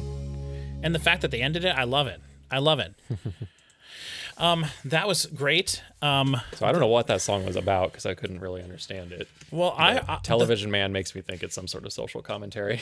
Or a televangelist type of thing, maybe. Yeah, maybe. Or, the thing I heard him say a lot was, "Huh?" And I don't know what that's supposed to mean, but "Huh?"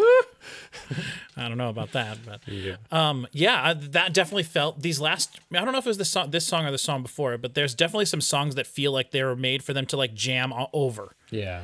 Like just keep repeating, repeat the same thing a whole bunch and let the people noodle around. Probably live, the guitar player can do some stuff. They like to do that because in the concert film, it starts out just David Byrne on stage with a guitar, and then he does a song. He does Psycho Killer, I think, which is a very down tempo, like really simple song.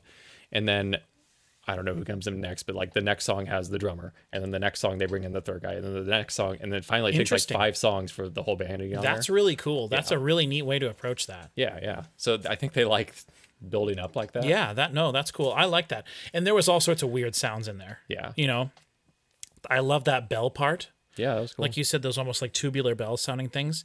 That was really cool. I like the theremin sounding thing. That was really cool. Don't know exactly how they would have done that at the time, unless they had some sort of a keyboard that could do that, because something running through an oscilloscope. Well, you can make a keyboard, like you could, depending on the settings of the keyboard, you can make it so that when you play a note down here and a note up here, it's 2 notes and they both play simultaneously. Yeah.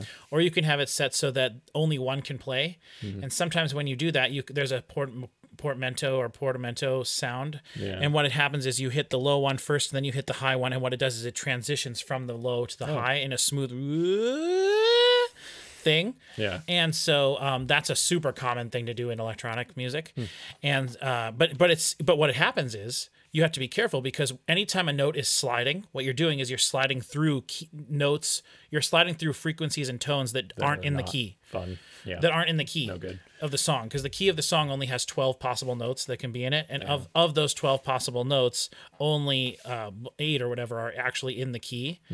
And so when you're sliding from note to note to note to note, you're hitting lots of tones in between all of those things that are not in the key. And so that's why when you bend a guitar or whatever, it sounds unnatural, and it can, and that's when you can use things like that to make things sound unsettling a lot of the times in more atmospheric music. A lot of the times things like that happen over long periods of time. So it's almost like shocking when you hear something go, It's like a slide whistle. Yeah, but people do that with their voices all the time. They slide between one thing and another, and you just have to kind of do it in such a way that you hit the specific points at a certain time. So I love that. That was great. Okay, we're on to the last track, which is Road to Nowhere. My favorite song. And this is the one you said you liked the most. Okay. Potentially you'll know this. Potentially. Okay, we'll see. If it was in a soundtrack or something. Okay. All right. Road to Nowhere. 3, 2, 1. Well, we know where we're going. There's your vocals again. Oh my God. This is identical to the album I was going to play for you. But we can't say what we've seen. But I love this. Yes. Yeah. The thing is, the band I was going to show you, they were a band at this point. But they didn't become popular until 1996. Interesting. This is almost like this is the same key too as the songs that they have. Okay. Whoa. Yeah.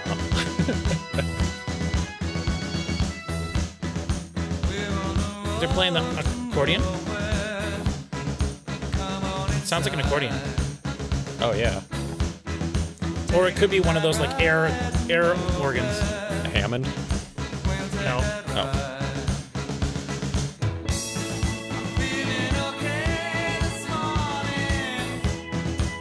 A lot of snare drumming on this one.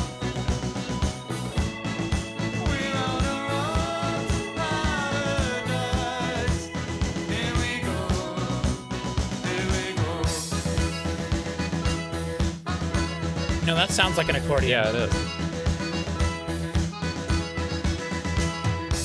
That's why you like it the most. It's hitting on our Czech heritage, and you didn't maybe. even know it. There you go.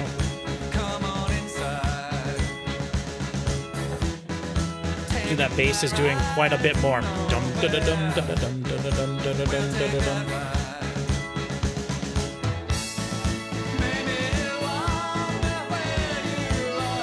Oh my god, this is the one band I was going to show you. Not the album I was going to show you, but they have an album that's like literally the entire thing is just acoustic guitar, drums, bass, and accordion. Yeah. The whole album. But I kind of find that album to be a little boring. Yeah. Oh, that Oh, yeah. that sounds like a little washboardy thing. Like, sorry, that was probably unbearable don't to do listen that. to.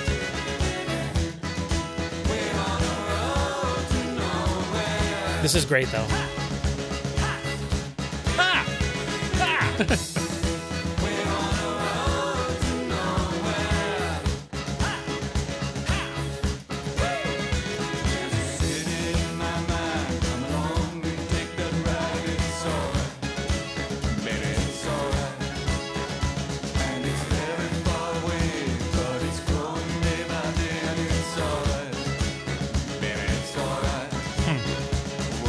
I think that the baritone sax is back, yeah.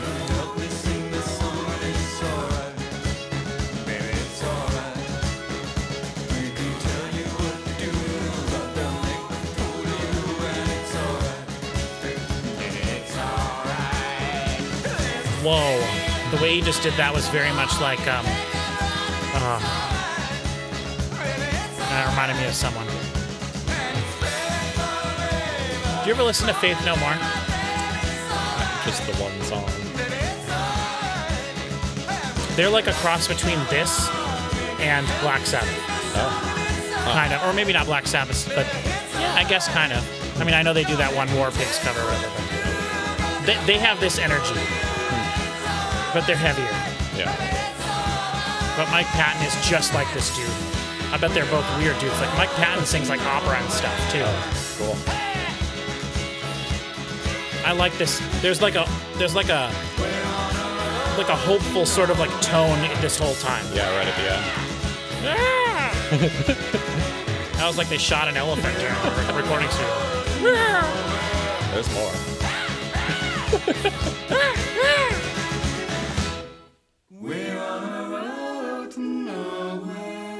Ooh, one of the tracks of vocals there had a really weird like rotary effect on it there. Oh. That was really interesting. Okay, so that's the end of the album. That was Yeah. really enjoyable. Yeah. Way more. I was worried those first two songs. I was like, oh, I don't know. But Right. then it got better after they put the guitars down and picked up the keyboards. I was like, oh, okay, I see. That's funny. Yes, like I said, I definitely like the second half more. Yeah. I really did like the couple songs that I mentioned that I really liked a lot. I know one of them was, I think Lady Don't Mind. Perfect World was one I liked. Perfect World. Yeah, Perfect World was one I liked. Walk and It then Walk It Down. Down. Yeah. And Television Man was good. And I like Stay Up Late a lot. And Road to Nowhere. Road to Nowhere is my favorite Talking Heads song. Which is interesting because that was definitely the most unique song on there. Yeah. I think with that just the like it was a It's constant building and yeah, it definitely built. Do you like the fact that it starts with the harmony vocals like Yeah, that? I think that's cool. Like the choir vocals. Right. And then it ends with that too. Yeah. Oh, that's so crazy when that started. That is like identical to something that I'll show you later. Yeah. Like you're gonna listen to it and you'll be like, oh my gosh. I love that though, and I think the fact it should. I want to mention like, not every band could do great sounding vocal harmonies like that. Yeah. Like the fact that they have that, the fact that everyone in the band can do that is really great. I bet that sounds great live too. You know, that's really awesome. Because that was like multiple part harmonies. So I would assume that everybody, even probably the drummer, has a microphone on him, right? Rob, I don't know. Yeah, I'll bet even the drummer sings multiple sometimes there. Because especially when you start with something like that, like you can do that if you're the drummer without having to drum. You know, and then when the drums and everything kicked in, that kind of a part went away. And at the end, it did come back in. But, you know, drumming and singing is not an easy thing. Yeah. I would definitely, well, I don't know if that'd be any hard. I would say, yeah, it'd be harder than just playing a guitar and singing because you're doing like a different thing with your left foot your left hand, right foot, completely different things each hand, Yeah. then you're also singing over the top of it. Not that that's much different than like doing something different with all 5 of your fingers on your left hand and right hand. That's true. You know, like there's a lot to think about, but that is interesting. Much more common for people to sing and play the guitar, though. I mean, that's sort of the fundamental basics of a standing lot at of the music. Well, you know, but I'm just saying, you know, like not as common for. So I don't even know. Maybe the drummer doesn't sing in this at all, but I'm pretty sure he probably did there. But yeah, the first two or three songs kind of threw me off a little bit because I was like, that was when I was talking more about like the sort of basic sound of it. Yeah. And I definitely think they kept that the whole time they were going. But to me, it felt like less egregious because it was once they started using the keyboards a little bit more as a rhythmic instrument, I was like, okay. I mean, like I said, anytime you heard piano on this album, it was the most generic sounding piano patch that ever existed. Right. But the thing is, it's generic to us now, 40 years later. Yeah. You know what I mean? 38 years later, every keyboard has that. You can go to Walmart and buy a $15 keyboard and it has that sounding piano on it. Right. But at the time, they were probably like, wow, this sounds like a great, clean piano. Like a digital piano. Yeah. But even beyond that, like when you record a piano, there's all sorts of things that go into it. You can hear all sorts of things. Sure. And this is just, it's just a pure piano tone. So that was actually, you know, once they got more to that and then using the sort of like Rhodes Mark II thing and all that, the different keyboard type sounds, I really liked it a little bit better. Yeah. But I think that they were focusing more on the rhythmic section of it and less of lead instruments. Because of those first two songs really, or the first song at least and the third song, it kind of sounded like the two guitar players were kind of playing on their own and they were doing very like, I always think of it like Modest Mouse because they do that a lot in their music where it sounds like the guitar player is playing like a lead guitar part, but it's actually being played like a rhythmic part. Okay. And if you have two guitar players doing their own lead things, it can sound so chaotic and weird. And that's when I was talking about having those spread wide. If you had those guitars both in the middle, it would sound like a garbled mess. Yeah. But it really sounded nice the way it was. But I don't prefer that sound as much as having a piano or sort of a keyboard be the sort of more focal rhythm point of the song. So I enjoyed that aspect of it. I think... Yeah, like I said multiple times while we were listening there, the gang vocals were like one of the things that really, not necessarily gang vocals, all the background vocals were one of the things that stood out to me the entire album. I really liked it all. I love the fact that they have a female in their band and they use her voice because I think there's just nothing more awesome than having female and male vocals singing together. Yeah, that's a really cool thing. And it really helps if for no other reason than the fact that, you know, a lot of people... Like I just reacted to Ellie Goulding and I posted it this morning. Like someone commented on my video or whatever that like Ellie Goulding does all her own backing tracks. Like, so it's all her. Okay. And that's fine. She does a great job. It sounds fantastic. Yeah. But if you have a different person do your background tracks, to me, it just brings it up to a higher level. And the fact that all the members of the band could do things like that. And they had shouty vocals, they had gang vocals, they had parts in some of the songs that made it feel more like a chorus. So it actually felt like vocal parts, 3-part harmony, whatever. All that was very nice. They were very, very talented in the vocal department. And then he being so like uniquely weird, like oddball with the way he was singing. I really like that. I like the weird lead singer. Oh, good. I think that's cool. I think in this case, his weirdness came from the parts he was doing and so much, and not like the way he was singing. Really? I find his voice to be weird, period. Well, I don't think his voice sounded very weird to me. Maybe just distinct, I guess. But distinct, but also just like he was doing weird things with his voice. He was scatting. He didn't necessarily sound weird. Like the tone of his voice wasn't like, oh, you know? It was, I'm not saying it was generic or anything, but it definitely felt like it fit the music. It did feel very crisp and clean and clear and kind of basic-y a little bit, but then he was a weirdo. So that's where the basicness just goes away. But I thought he did a great job as a lead vocalist. The whole time I thought that was great. Cool. So yeah, it's, well, that is their music. So, I mean, he is front and center on every song, you know? Yeah. For sure. Yeah, I liked it a lot. I thought it was great. I thought everyone performed everything. I mentioned once in there, I thought everyone performed everything well. Everyone obviously did perform everything, but I think the drums, you know, it was interesting because the drums and the bass, a lot of the time, I didn't notice them that much. But they were very consistent, and also they they were the drums in particular. I mentioned it, I think, in one of the songs. Like, I really noticed that they were doing simple things, but that was all the song required. The song didn't need all these crazy drum fills, and they didn't need parts where you're using tom drums a lot or you're going from cymbal to cymbal. Like, a lot of the time the drummer was just focusing on kick, snare, and hi-hat, and that was the whole song, and with some crashes every now and then, but that was the core of the song. Whereas other bands, you would have like hi-hat for this section, ride over here onto this thing, crash cymbals here, like let's not play any cymbals at all, and and there wasn't as much of that. There was much more just focus on keeping it very simple and just using the trap set, which is just kick, bass, or kick, snare, hi-hat. He had the toms there and he used them on occasion, but very rarely. Yeah. And the cymbals were just basically crashes to do accent crashes. There was never like a part on the cymbals really, other than the hi-hat. And then occasionally I mentioned that ride cymbal on the one song. Yeah. And then only the one song he had the like riding on the snare, this last track. Yeah. Where it was more of like a sort of like a marching thing almost. Oh yeah. It was kind of a marching song. Yeah. And it still had the bass was doing a lot there too. Yeah. The bass was doing the same pattern, which is basically what the bass did the entire album. Yeah. The bass was basically just playing along with usually the kick drum. Okay. When the kick and the snare was hitting, that was when the bass is playing their part. And then occasionally there would be that one note where she was really like, so yeah, I liked it though. Cool. I don't have too much else to say about it. I thought that worked out. That was really great. I liked it. Well, I'm glad I picked one that you ended up liking. Yeah. I think it would be the thing is, like, as long as it sounds good, I think I can be positive on something. But that's the thing. I had no idea if it sounded good. Well, it just sounds great. Okay, but good. The thing is, like, the only time I get mad at something and dislike it is if it sounds bad for whatever reason. Yeah. And that's usually not a subjective thing. That's more of an objective thing. And yes, only one fade out. so this album gets an 8 out of 9, which isn't very good. So 8 out of 9 is not very good. It's almost a 90% though. But I will say that remember when I was saying like, I looked up their greatest albums, and this is like towards the middle of the list or something, and their greatest album is Remain in Light, and so I loaded that up really quick and I flipped through them like, okay, there's this song, heard that, and I checked all of them, and I think like every song except for one faded out on that. Oh, so they used to do that a lot more. The fade out, yeah. And then I guess they stopped at some point. Did you notice their songs being shorter feeling when they were fading out like that?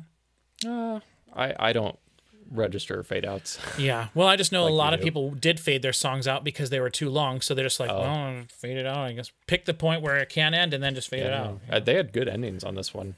Yeah, I liked all of them. Yeah. And I mentioned there also on one of the songs about patience. Yeah. The fact that they went from the chorus, it was verse, chorus, and then after the chorus, they just let it be an instrumental part before it went back into the verse. Yeah. That's really great. That's something that artists do not do nowadays. They want to get their TikTok song done in 3 minutes. Right. So they don't have sections where there's nothing singing. Ellie Goulding's new album, which I've already mentioned several times, every single song is the exact same thing. The moment it starts, pretty much vocals start, and there's just verse 1, chorus, verse 2, chorus, and then there's just a tiny little half bridge section, chorus, and then done. Every single song ends with the chorus going, and then when the chorus is about to end, everything slowly starts to fade out and ends with her vocals just going blah, blah, blah, blah, blah, blah, vocals are the only thing left. And it feels like that. It feels like blah, blah, blah, blah. Huh. Every single song. 9 of the 16 songs were done that way. Yeah. And which is really interesting. But that's because they wanted to shorten the songs so they don't have outros or any sort of patient moments like that. But I'm very grateful that they chose to keep the structuring of the song the way that they did and still have a third chorus in there, which they did here. Even several of their longer songs where they did have a little, almost like a solo section without a solo in there. Yeah. Right? The dude was noodling around sometimes with his voice. But some of the times when they were just jamming, there wasn't necessarily a look at me, I'm going to play a solo now part. It was just a jam. It just felt like a rhythmic section going and just like a cool groove. Yeah. And then they always came back to the chorus at the end of that, which is something I really appreciated. So I'm really glad that they did that. Props to all the singers, though. That was the thing that really... And we only had 2 songs with like bongos, congos stuff. Yeah. And one song it featured prominently, and then the other song it was just kind of like already a crazy song. So it didn't really like focus too much on that. It was just an extra thing. Yeah. So yeah. Really some of their other albums, like that Remain in Light, a lot of bongos, a lot of African beats. I wonder if that's one of the reasons people like it so much. I think so, yeah. Yeah, could be. Not me. All right. Well, I think that was a good reaction video. Hopefully people watch it. Thank you for watching it if you're here with us. Yeah. So you're the only person that would ever see that is someone that's still here. So And if thank this you very gets 10,000 views, you'll do another much. Oh my Talking God, Head. I'll do every You'll do Talking Heads. another Talking If Heads this album. gets, I'll be shocked if this gets more than 500. Yeah. Honestly, but it doesn't matter. I'll be That's shocked not if what it we do this. doesn't have to remove the music. Yeah, me too. I don't. We'll yeah. see. Anyway, All right. that was Talking Heads. Thank you very much for watching. I've got lots of good stuff coming up here on my channel. I don't have any good VNV Nation coming up, though, because I listened to their album yesterday morning, and it was awful. Very, very disappointing. So I don't know when I'll get around to editing that. Sometimes I just don't ever edit the album so reactions that go disappointing. negative. You don't want to put that negativity in the world. I don't. Especially, I uploaded my heavy reaction, which was because that album was terrible, too, and that's got like 160 views. Yeah. And they're a pretty big band, but so I don't know. But I don't know if people are looking to... Maybe people are listening to it, not liking it, and then not caring to watch reaction videos. Maybe. I would think if someone would listen to it and not like it, they would then search for it. Oh, maybe. I think that would be Yeah. the thing. Like when Diablo Swing Orchestra released their album, not last year, but the year before, I think, and it was so bad. People found my reaction video and they were all like, thank you for explaining this. Because in that video, I did what I did with the heavy video where I actually boosted the high frequencies with EQ. Yeah. And so you can actually hear the difference. And like that album is so messed up in so many ways, that Diablo Swing Orchestra album, though, that you can't even, whatever. But gosh, what a shame that is. But like people liked that video because of that. Like Yeah. they searched it out because of that. Well, good. And that video has like 600 views on it or something. So.